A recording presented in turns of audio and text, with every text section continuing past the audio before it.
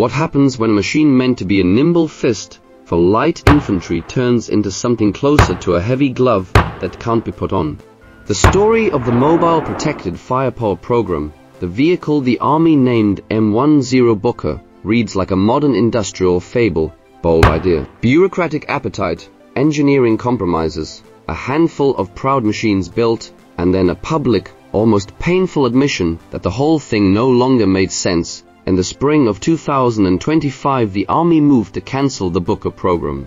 And the plain sentence, we got the Booker wrong. From Secretary Dan Driscoll cut deeper than a press release. It exposed a mismatch between doctrine, design, and the realities of the battlefield and logistics. The MPF concept was never glamorous in abstract. It arose from a practical, even lonely, problem. Infantry brigades were asking for an organic platform that could go where heavy armor could not, deliver direct fire against fortified positions or light armor, and help infantry close with an enemy without relying entirely on artillery or air support. In other words, soldiers wanted something that carried the punch of a tank but the footprint and agility of a light vehicle, a pocket-sized bruiser that could travel with light forces, break stubborn defenses, and then get out. That is a seductive problem. Every infantryman loves the image of a vehicle that can roll up with a boom when boots alone aren't enough.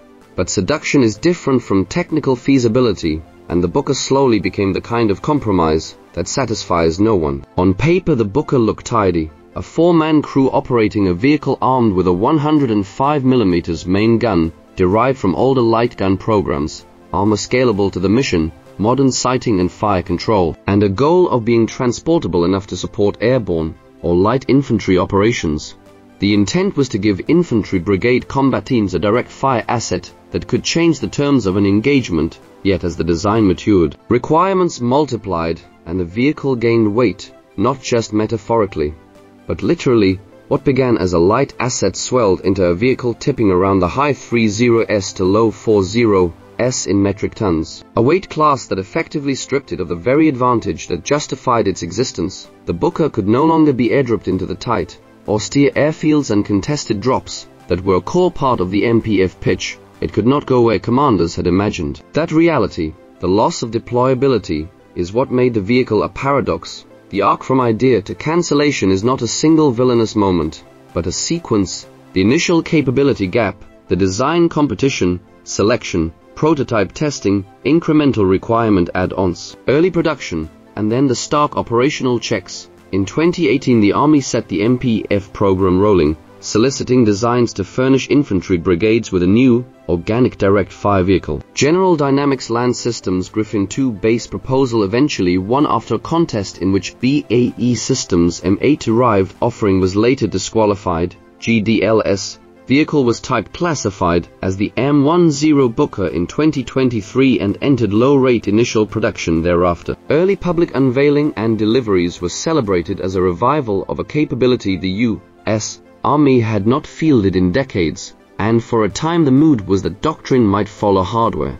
But then testing and practical, basing questions pushed back. The Army took delivery of dozens of RIP vehicles for test and evaluation and initial issue. Some of those vehicles went to paratrooper units for operational testing, yet by mid-2025 the program had been reassessed and procurement was ended. The vehicles already delivered were left with uncertain fates, retained for testing, sent into storage, or repurposed.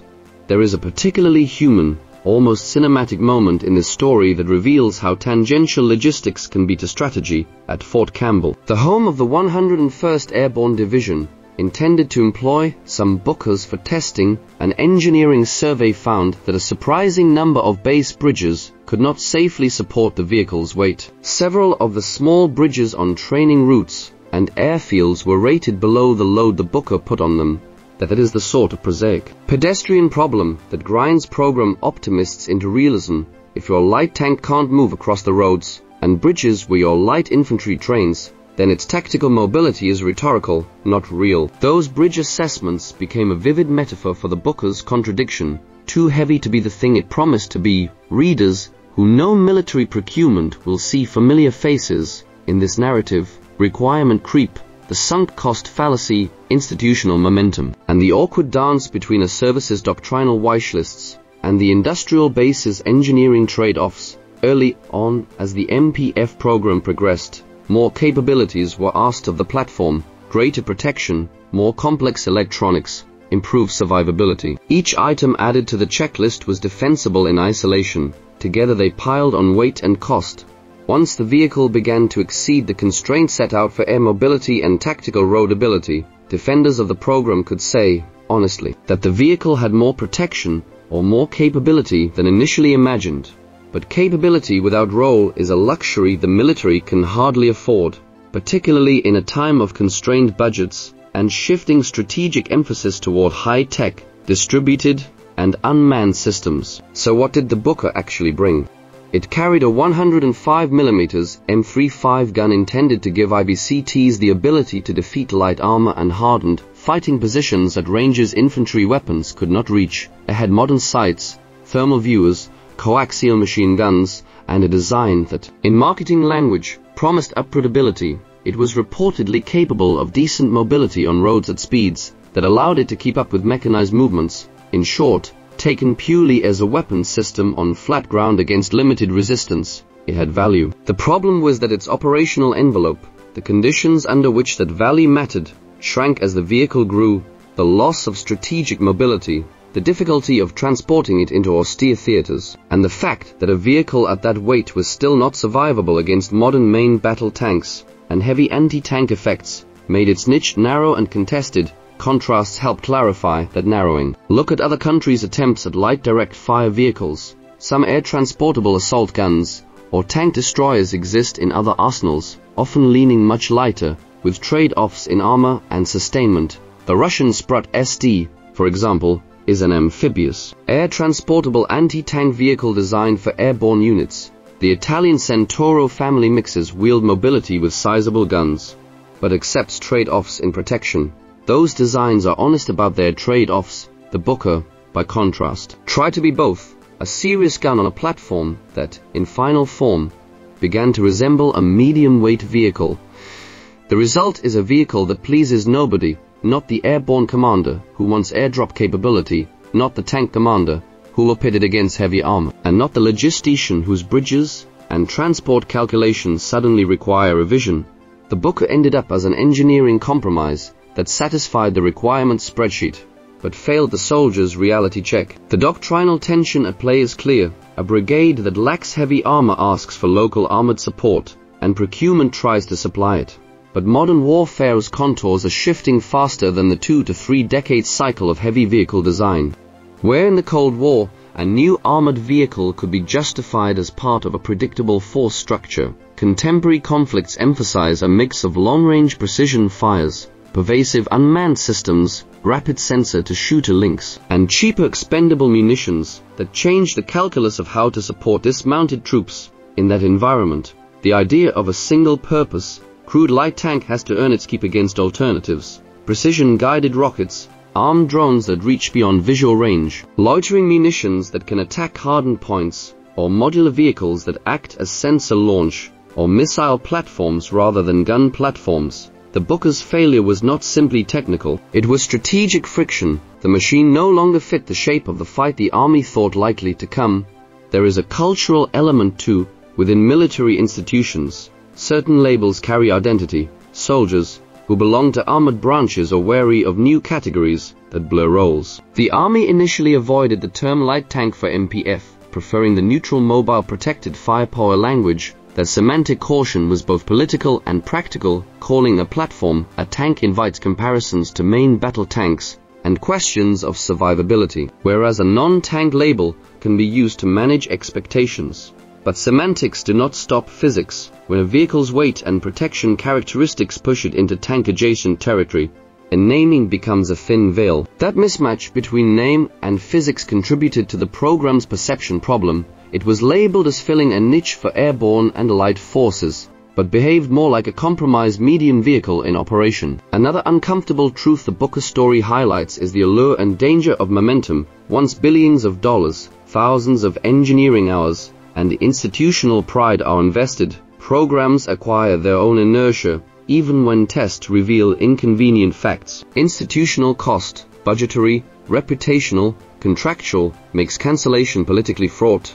Yet the cancellation of Booker shows that an institution can, after public discomfort, correct itself. In 2025, the Pentagon and the Army moved to reallocate funds away from the Booker procurement toward other priorities, citing evolving global events and a desire to accelerate war-winning capabilities. The decision to redirect money into more networked, distributed, and modern systems signals a conscious pivot, not only a technical correction, but a strategic reorientation.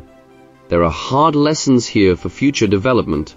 One is the importance of strict discipline on requirements. The minute a low-weight vehicle is burdened with high-level protection and multiple annexed roles, the engineering trade space collapses. Another lesson is that procurement cycles must be more agile. The world's operational demands and technology trajectories change rapidly, and long, rigid development cycles risk producing platforms obsolete by the time they are field-ready. A third lesson is doctrinal alignment. A new vehicle must be married to a new or adapted concept of operations. If doctrine, logistics, and training don't change in lockstep with the hardware sits in sheds or gathers dust on bases. Still, it would be unfair to reduce the Booker to a cautionary tale only. The people who designed and built the vehicle were solving real soldier problems with real engineering skill. The gun systems, the sighting packages, and some of the mobility systems were genuine improvements over what light infantry could previously expect. The Army did field vehicles, soldiers trained on them, and engineers learned valuable things about balancing firepower, protection, and mobility. The next generation combat vehicle efforts, the programs aiming to modernize the force more broadly, will take fragments of Booker's technical advances and combine them with concepts shaped by unmanned systems and precision fires. In that sense, Booker's DNA will echo forward even if its procurement line is closed. Looking forward, the cancellation raises questions that are both technical and strategic. On the technical side, how to design ground combat vehicles that remain relevant amid increasingly capable anti-armor technologies and proliferating unmanned systems. On the strategic side, what mix of heavy, medium, and light maneuver elements is sustainable and effective in peer or near-peer war. The temptation in defense is to buy what feels reassuring, heavier armor, more guns, but strategy demands nuance. In multi-domain competition, mobility, endurance, and the ability to integrate with long-range sensors and fires often outweighs single-platform firepower. The Booker episode could shift investment toward unmanned and networked capabilities that multiply the effect of lighter platforms without overloading any single chassis. That said, there are also sober, practical worries. Canceling a program leaves a capability gap unless a replacement is ready. Infantry brigades that had been expecting the MPF will have to rely on alternate means, heavier artillery, more integrated air support, or partnerships with armored brigades. All of these have costs in terms of responsiveness, footprint, and political risk. The Army's pivot toward drones and other advanced sensors, a policy direction emphasized in defense documents of 2025, is promising. But it must come with firm plans to ensure infantry aren't left exposed while new systems are developed. Transitions, in military terms, are messy and can be dangerous if not carefully managed. The M10 Booker's story is not a morality play with villains and heroes. It is a mirror. It shows how the best of intentions